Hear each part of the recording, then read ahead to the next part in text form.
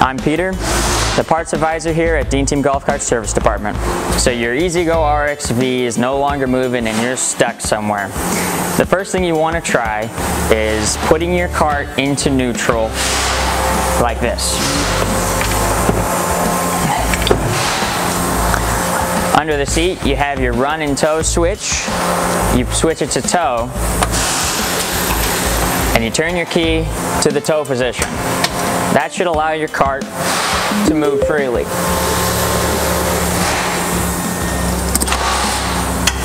However, there are some cases where your cart is not moving and your run and tow switch is not working either.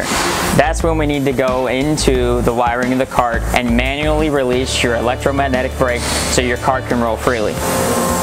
In order to do this, you have your cover here and a couple of pins that you need to remove to get to the underside of the cover. There we go. Now there are directions on how to do this specifically on the top of the cover and on the bottom of the cover so you can do it correctly while you're out there. What it's going to tell you is you have 1, 2, 3, and 4 connection switches here.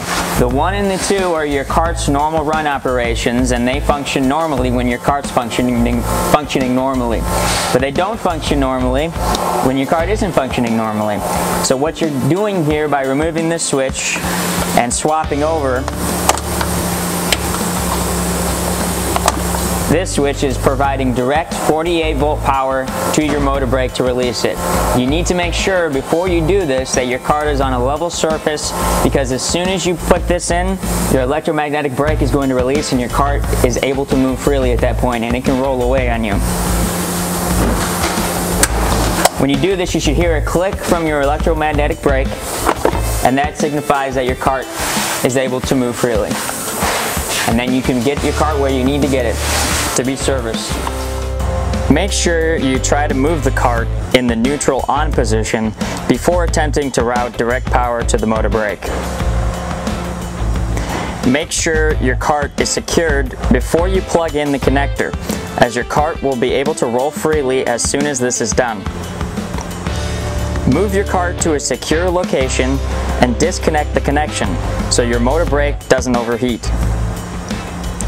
Do not tow your cart with the rear tires in an immovable position, as this can cause damage to your motor.